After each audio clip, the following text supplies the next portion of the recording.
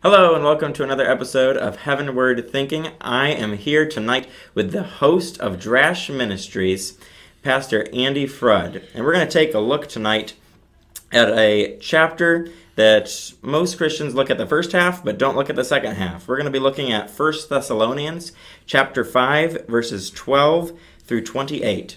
So I'm going to read them, those verses, in the NIV version, then I'm going to read them in the Message version, and then I'm going to ask Pastor Andy a little bit about this section and how we can make it applicable.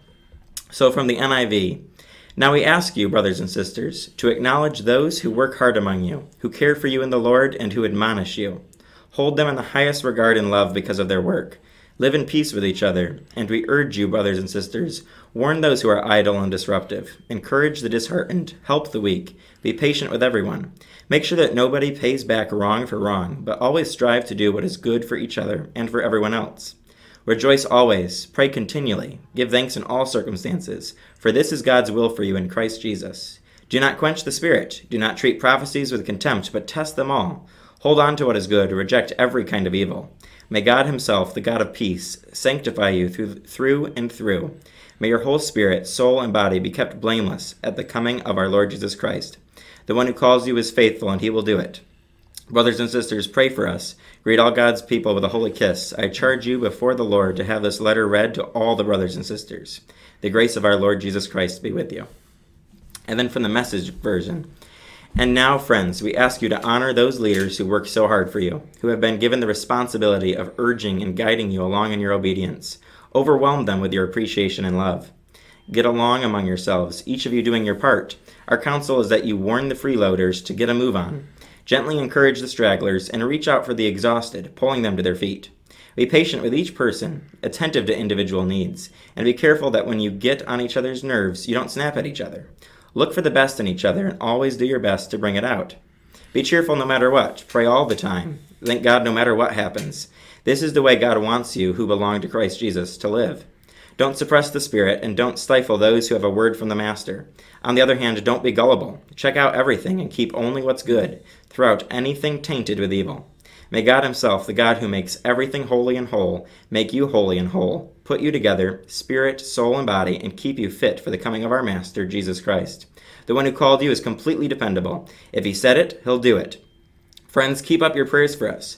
Greet all the followers of Jesus there with a holy embrace, and make sure this letter gets read to all the brothers and sisters. Don't leave anyone out. The amazing grace of Jesus Christ be with you."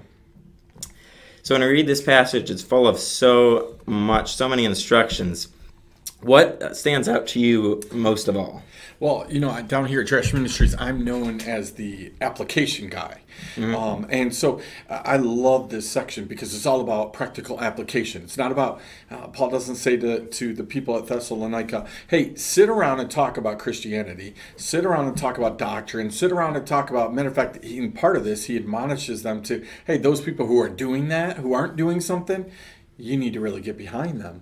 But really, if you start off at the first verse there, it's a little biased for me to be talking about this, or any pastor, because really that's what Paul is talking about. Hey, look with respect to those who are attempting to lead you. Now, that doesn't mean just pastors, right? But what it means is, hey, you need to have some respect. And I love that he says, at least in the ESV, esteem them very highly in love because of their work. Not because of their perfection, not because of what they accomplish, but because of what they are attempting to accomplish. And my take would be that you have a unique kind of thought process on this, because you've been on the flip side of this. You've been the son of a pastor. You've been in leadership as a family. So your take is probably, would be very interesting to some of these people as well.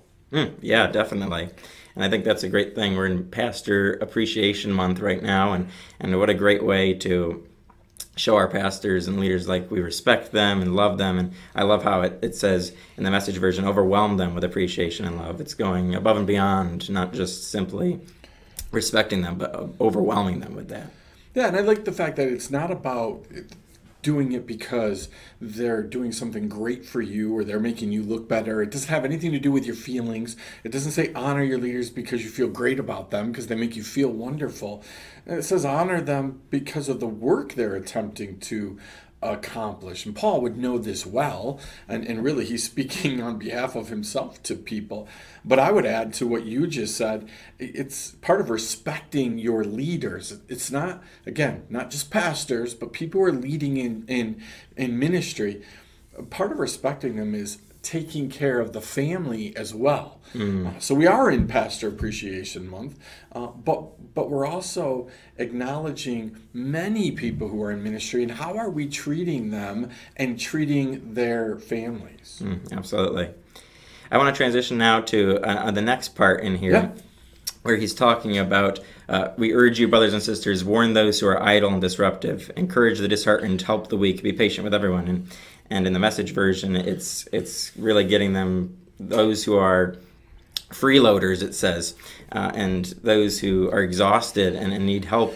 And how, as a church, can we come together and encourage each other to not just sit back, like you were talking earlier, and just talk about Christianity, but how can we really live it out and also come alongside those who are tired out and exhausted from applying it to real life? Yeah, so I think that, this whole passage really fits in with the coronavirus that we've been going through for the last 6 months. Because on one hand, there's this sense that people in ministry haven't had much to do the last 6 months.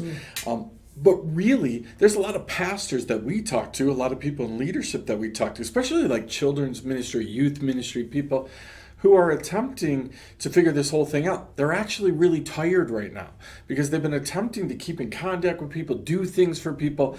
And so when we look at this thing called idleness, really we need to define what it means to be idle. And to me, sometimes idleness is the freeloaders, people who know they should be doing something and they just simply aren't. But then there's those that are idle because they're tired out. And while it looks the same, they're taking advantage of what the whole has, it's not the same. And so I think part of the answer to your question, and again, I look forward to your take on this whole thing, is that we need to be doing life with people so we understand where they are. Is your pastor freeloading, or is he tired? Is your worship leader freeloading, or are they tired? Because Paul talks to both there. Encourage the idle people to get moving. Admonish them, like, hey, like, it's why we have a horse whip. We want our horse to not be lazy, but we don't use it to spur on a horse that's gone on a 3-hour trail ride. So it really means we have to do life with people. We've got to figure out where they are.